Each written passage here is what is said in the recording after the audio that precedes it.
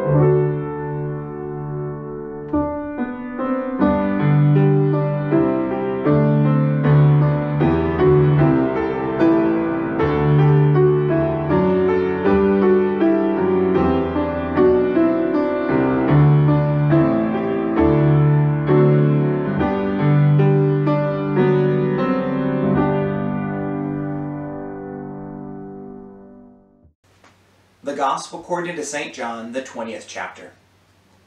It was still the first day of the week, that evening while the disciples were behind closed doors because they were afraid of the Jewish authorities. Jesus came and stood among them. He said, "Peace be with you." After he said this, he showed them his hands and his side. When the disciples saw the Lord, they were filled with joy. Jesus said to them again, "Peace be with you. As the Father has sent me, so I am sending you." Then he breathed on them and said, "Receive the Holy Spirit. If you forgive anyone's sins, they are forgiven. If you don't forgive them, they aren't forgiven." Thomas, the one called Didymus, one of the 12, wasn't with the disciples when Jesus came. The other disciples told him, "We've seen the Lord." But Thomas replied, "Unless I see the nail marks in his hands, put my finger in the wounds left by the nails, and put my hands into his side, I won't believe." After 8 days, his disciples were again in a house, and Thomas was with them. Even though the doors were locked, Jesus entered and stood among them. He said, "Peace be with you." Then he said to Thomas, "Put your finger here. Look at my hands. Put your hand in my side. No more disbelief. Believe." Thomas responded to Jesus, "My Lord and my God." Jesus replied, "Do you believe because you see me? Happy are those who don't see and yet believe." Then Jesus did many other miraculous signs in his disciples' presence, signs that aren't recorded in this scroll, but these things are written so that you will believe that Jesus is the Christ, God's Son, and that believing you will have life in his name. The Gospel of the Lord. Praise to you, O Christ. Grace and peace to each of you during this beautiful and wonderful Easter season. Will you all pray with me? May the words of my mouth and the meditations of all of our hearts be acceptable in your sight, O Lord, our rock and our Redeemer. Amen. So, what a first week in Easter, right? This past week has been vastly different than any previous first week in Easter we've ever experienced. I had a few conversations with some folks at Redeemer that have ranged from, "Well, that service was better than I expected," where I think they meant they felt like they had as close to a usual Easter service as they possibly could get, to being bittersweet, where it just reminded them of what they miss so much, even if it was good to be in worship. It's different. It's a bit confusing. We don't know how to act, react, or even just be during this weird time in the world. People are getting a bit irritated with one another as we continue to spend more and more time inside and not being able to do the things that we enjoy. I've heard from some that now the doldrums are starting to hit harder as we continue through this weird time. Every day is eerily similar to the one before. I can see this happening in my own life, where my daughters ask, "Dad, what day is it today?" And usually I respond, "Well, I think it's Blurg's Day on Blaveberly," because each day runs into one another. And that's just what's happening in our homes. Outside, tough conversations are being had with economists, doctors, and those who make decisions within all areas of life in our country and world about how to proceed going forward. There's a lot of talk. There's a lot of questions. There's a lot of I don't knows going on. Perhaps there needs to be more admission that we don't know what's going on and asking for grace as we move through it. As each day of this pandemic quarantine has gone on, especially as we've entered into this season of Easter, I've been thinking more and more about the text we hear today from John's Gospel. This is a text and story that we in the Lutheran Church and almost all churches that follow the liturgical year hear the week after Easter Sunday. This story of the disciples gathered in that room, knowing that something has happened to Jesus, something good, though pretty unbelievable. The disciples that night are locked in the room as they continue to ponder and think and discuss what the witness of the women, those first preachers of Jesus' resurrection, had told them. I imagine there is excitement and confusion and joy. And we know that there is fear too. Fear that this can't be real. Fear of what will happen to them if they proclaim and share what they know. Fear. In many ways, I think we live in a sense of fear at this moment as well. We're fearful of contracting a virus that could cause massive damage and death to those we love. We're fearful of spreading that virus to others unknowingly. We're fearful of what more weeks of distancing will do to our communities. Which stores and businesses will survive? Who will lose their jobs? What will our own breaking points look like?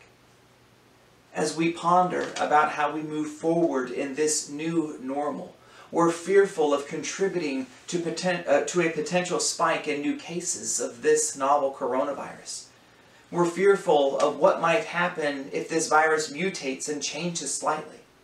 We're fearful of what others will say if we disagree with their desires and intentions. We're fearful.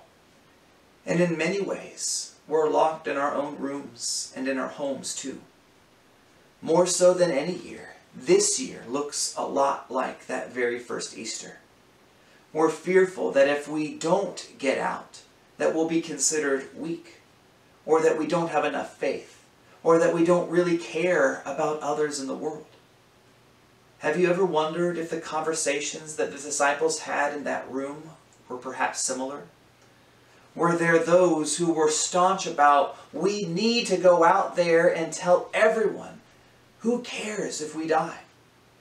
Were there those who said, I know what the experts, those women, have said, but I'm just not sure? Perhaps some have even intimated that if you don't think this way about getting out and proclaiming what's happened, you are weak in your faith. You're not a true believer. You're not really with the Lord. Unfortunately, those are similar questions and conversations that are happening right now, even especially that final one. I've sadly heard from some strong, faithful, and loving individuals who feel like they're being bullied about their faith during this stressful and concerning time. All of those instances and acts, whether they be what we ponder the disciples might have been talking about, or what we are talking about, they are all tinged and framed in fear. Fear of the unknown. Fear of not being faithful enough. Fear of what God might be thinking. Fear. Even the ones who seem the most confident, who are the loudest, and who are the most stubborn about what to do next are operating in a sense of fear. Fear. It is where we find the disciples the first night of the resurrection. In more ways than one, it is where we find ourselves in this very moment. Fear. And then Jesus enters, literally out of nowhere. Jesus appears to those disciples. Jesus shows up when they least expect it, even though they know he's around somewhere. And the very first words out of Jesus' mouth are not words of chastisement. They aren't words of disappointment. They aren't words of anger. No, in spite of and despite the disciples' fear, they hear words of love from the Lord. Peace be with you. It is so important for Jesus to love and care for his friends that he says it twice. Peace be with you. What absolutely unexpected words of comfort from our Lord to those who know him. I don't think anyone would bat an eye if Jesus were to raise Cain at his supposedly faithful disciples. I don't think anyone would feel Jesus was in the wrong if he burst through those doors, walked right up to Peter and said, "Dude, really? I warned you about this." I don't think anyone would have thought Jesus would have been out of line if he smacked all the disciples and heavily sighed and said, "Y'all, we literally talked about this a lot." We wouldn't object to that because we know deep down that's how each and every one of us would react. It's how many of us just might be acting or seeing others act in this weird and confusing time right now. Thankfully, gracefully, Jesus doesn't operate by what we think is right. Jesus brings peace amidst fear. Jesus brings calm to the storm through simple words. Jesus is not disappointed or exacerbated or irritated by the disciples. Jesus loves them. Jesus brings them peace. In these confusing times and at all times, Jesus is not disappointed or exacerbated or irritated by you. Jesus loves you. Jesus brings you peace. Jesus breathes the Holy Spirit into the life of the world, into each of us. Even when we have questions or concerns like faithful Thomas, Jesus brings us peace and love. Yet here's the thing, the really important thing. Jesus brings us peace. Yes, Jesus brings calm to our storms. Yes, Jesus brings comfort in moments of fear. But Jesus doesn't stop there. We know that Jesus is with us. We know that Jesus is present. When we receive that phone call or that text or that message from our friends who are checking in, when we see children riding their bikes with their families, when we step outside of our homes and hear the sounds of birds and animals and insects, that sound that is no longer overshadowed by the sounds of the world, we know that Jesus is there with us, bringing comfort to our troubled hearts, bringing peace to our stormy waters. Jesus calls us to proclaim. Jesus invites us to share. Jesus beckons us to give grace and peace to those around us as well. Jesus sends us out into the world to bring comfort, to offer grace, to grant forgiveness, so that a world enveloped and wrapped in fear, we just might know that God loves them always, no matter what. No questions asked, no litmus test to pass. God loves them. God loves you. Remember that always. Amen.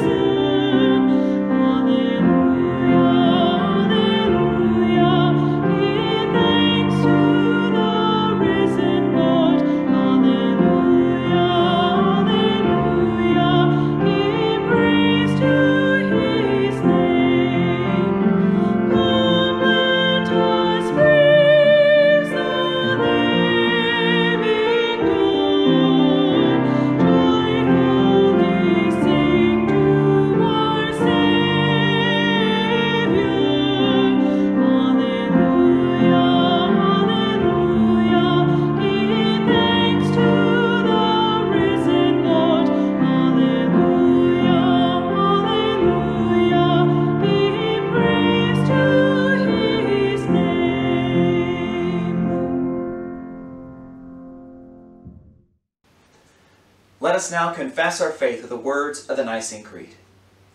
We believe in one God, the Father, the Almighty, maker of heaven and earth, of all that is seen and unseen. We believe in one Lord Jesus Christ, the only Son of God, eternally begotten of the Father, God from God, light from light, true God from true God, begotten, not made, of one being with the Father. Through him all things were made. For us and for our salvation, he came down from heaven, was incarnate of the Holy Spirit and the Virgin Mary, and became truly human. For our sake he was crucified under Pontius Pilate. He suffered death and was buried. On the third day he rose again in accordance with the Scriptures. He ascended into heaven and is seated at the right hand of the Father. He will come again in glory to judge the living and the dead, and his kingdom will have no end. We believe in the Holy Spirit, the Lord, the giver of life, who proceeds from the Father and the Son, who with the Father and the Son is worshipped and glorified, who is spoken through the prophets. We believe in one holy Catholic and Apostolic Church. We acknowledge one baptism for the forgiveness of sins. We look for the resurrection of the dead and the life of the world to come. Amen. Uplifted by the promised hope of healing and resurrection, we join the people of God in all times and places in praying for the church, the world, and all who are in need. Open the doors we close, O God, when we fear those who worship you in different ways. Guide us to unity and harmony, so that we may come to respect and cherish our commonalities. Lord, in your mercy. Open the paths we ignore, O God, when we prioritize financial gain and convenience over listening to the groaning of the earth. Inspire all to care for the world you have made so that loving things might thrive. Lord, in your mercy. Open the rooms we lock, O God, to those who live without a homeland or place of safety. We pray that generous nations offer refuge and peace for all. Lord, in your mercy. Open the hearts we close, O God, to the cries of those in pain. We pray for those isolated physically or emotionally through incarceration, addiction, mental illness, chronic suffering, grief, and all in need. We especially pray for those whom we lift up to you, both spoken in our hearts and aloud upon our lips at this time.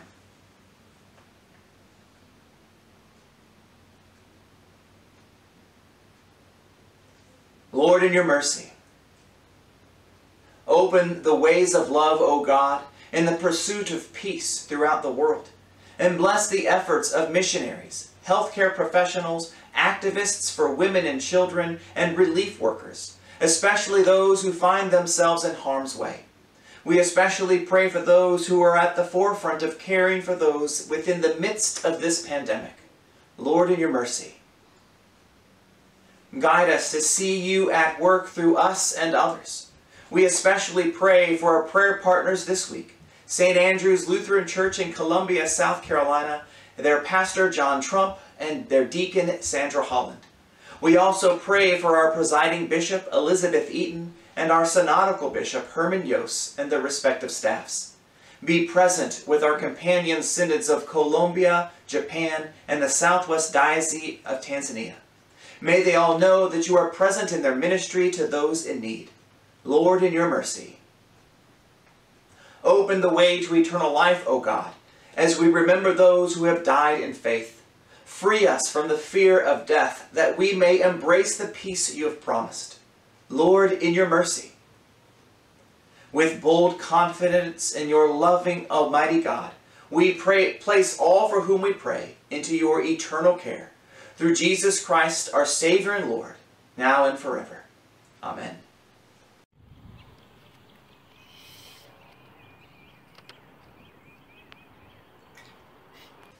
O God of justice and love, we give thanks to you that you illumine our way through life with words of your Son.